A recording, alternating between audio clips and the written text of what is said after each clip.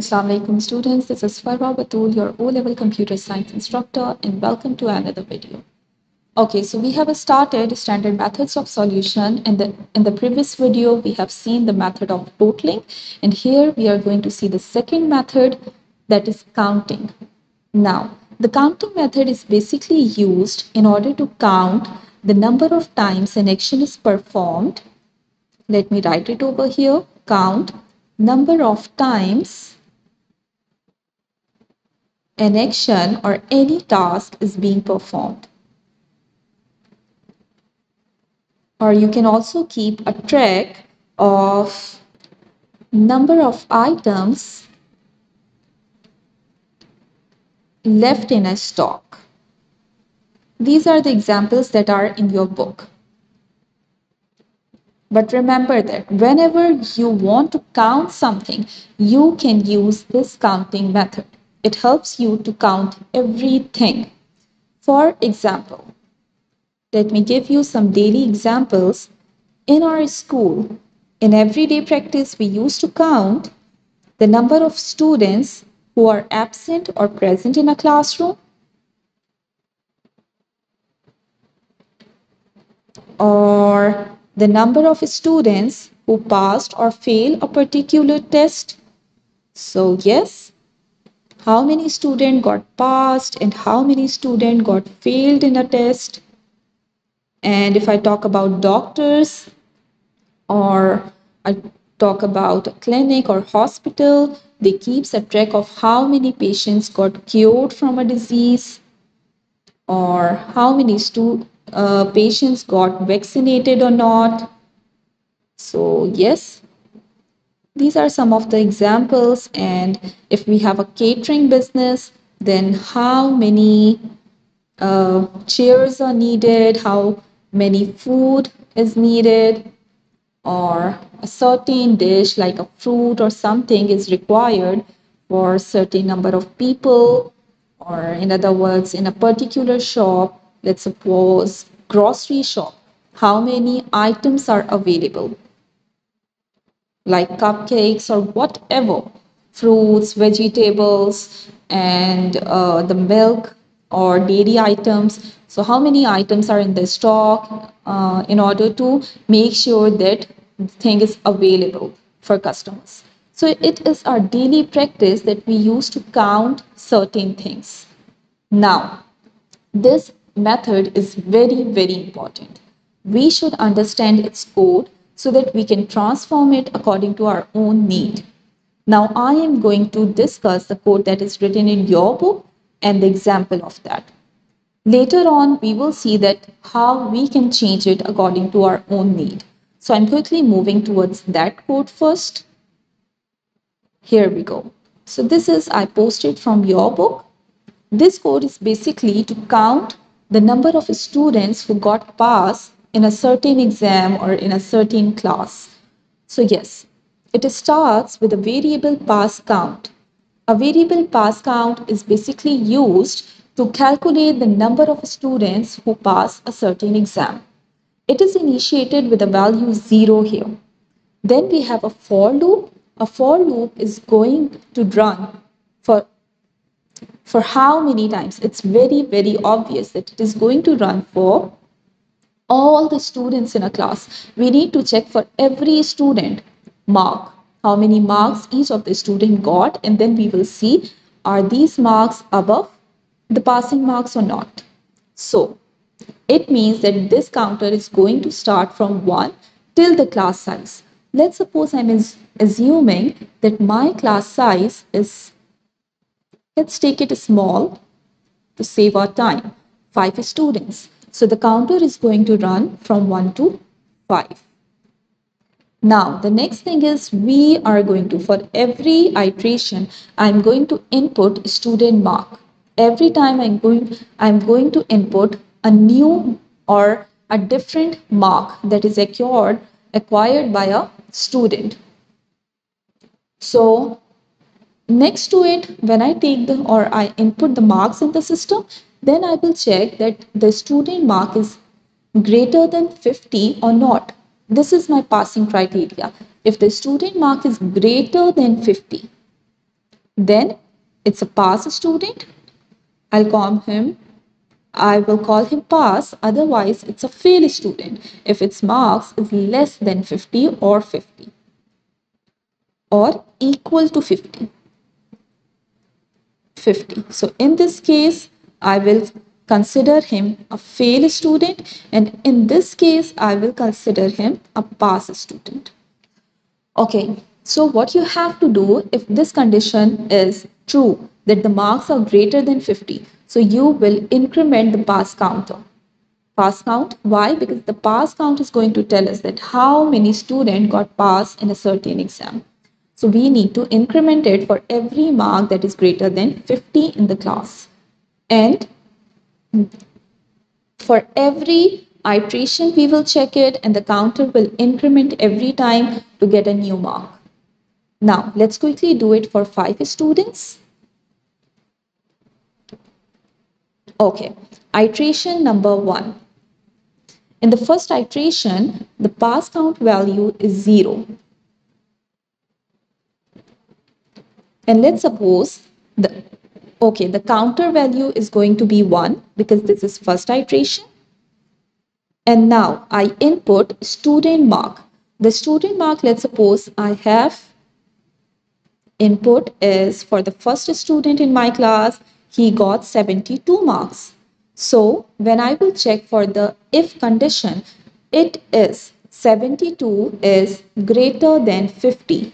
That's why this statement is going to be run. Pass count will increment. It means that the pass count value will be now pass count equals to pass count plus 1. It means it is 0 earlier, then I will add 1 to it. So the new value of pass count will become 1 in my first iteration for student 1. Now, for the second iteration, let's do it for 5 students. Second time, the counter will increment to 2 and the pass count value is 1. It will be taken from the previous iteration. And then, important thing is the input value of student mark. So let's suppose in my class, the second student has got 32 marks. So if a statement will be false, it becomes false since my marks are not greater than 50. It's a false statement. That's why then the pass count will not be incremented. So the pass count will remain same 1. Because see here, pass count will only be incremented if this if statement is true. If it is not true, you will not run then code of then. Okay, so now the third time the counter value will always be incremented after every iteration. So it is third iteration. The pass count will remain same because I only got one student who got pass. So it is 1. This time student mark, I input mark for my third student. Let's suppose it is 63. Since 63 is greater than 50, so my statement, if a statement becomes true, when if a statement gets true, the pass count value will be incremented.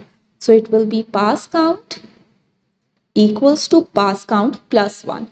Earlier I had pass count value 1, so 1 will be incremented with 1. So the new pass count value becomes 2 at the end of third iteration. Now quickly moving towards the fourth iteration. Here the counter value is incremented to 4. This is all my assumptions. The pass count is now taken from the third iteration. It's 2. And now we will be talking about the input value student mark for my fourth student. So let's suppose my fourth student had got 81 marks. So the if statement gets true. Why? Because 81 is greater than 50. In this case, again, my pass count value will be incremented. So pass count equals to pass count plus 1. And this time the pass count is 2. So it will be 2 plus 1. Now the new pass count becomes 3 at the end of fourth iteration. Now the fifth iteration, my counter value is incremented to 5. My pass count is taken from the previous iteration, that is fourth iteration. It was 3, and now the new value or the value of a student mark for my fifth student is, let's suppose, 29. When it is less than 50, so the if statement will not be true. It is a false. So when if statement is false, then you won't be incrementing the value of pass count. So pass count at the end of fifth iteration will remain same, 3. So in this way, we have seen that how the pass count is being incremented when the pass mark, student mark is greater than 50 and will not be incremented when the student mark is less than 50. So it's a very simple code that helps you to calculate the number of students who got pass in a certain class. So your class size can vary. It can be 30 students, 100 students, or so many students, depends upon your availability. So yes, it can vary, but the same method will be used for no matter how many students are there in your class. So thank you so much. This is all about counting. And yes, one more thing. Here I have mentioned that we can also see that number of items that are left in a stock. We can also manage that by using the counting method so that we can see that if the stock is less, we can reorder. This is also mentioned in your book. Let's quickly see that code and then I will just wind up this video. Okay, so here we go. This is a very few line of code that will help you to calculate the number of items that are available in a stock. And if it is few items available or less than 20, let's suppose 20 is my threshold value. 20 items means if there are only 20 items in my stock, then I have to reorder. So every time when an item is being sold, the stock will be decremented. Yes, it means that let's suppose a customer buys a jam, a bottle of jam. I had 22 bottles available. When a customer comes and it buys one bottle of jam, so the bottle of jam is now decreased. The stock is decreased to 21. And suddenly another customer came who bought one bottle of jam again. So the 21 is now becomes 20. So in this way, when this item is being sold again and again, so if the stock gets less than 20, let's suppose 19, so you have to reorder in order to save yourself from a condition when the item will not be available in your shop. So to make your customers more satisfied and happy with you, you must be keep on checking your stock. That if the item is less than 20, you must reorder quickly so that you will never be out of stock. So it's a very simple line of code here. You are going to check the number in stock. If it is, let's suppose for a certain item, let's suppose jam, it becomes 19. So 19 is less than 20. So for this value, if it gets true, you have to reorder. And if it is false, you have to do nothing because the stock is available. So in this way, we can also use the counting method. So these are some of the daily examples, general examples for counting. We can transform them according to our requirement. Thank you so much for watching this video. If you have any other questions, you can comment below. Definitely, I'm going to help you as much as I can. Stay tuned, stay connected, and do not forget to subscribe. Bye bye.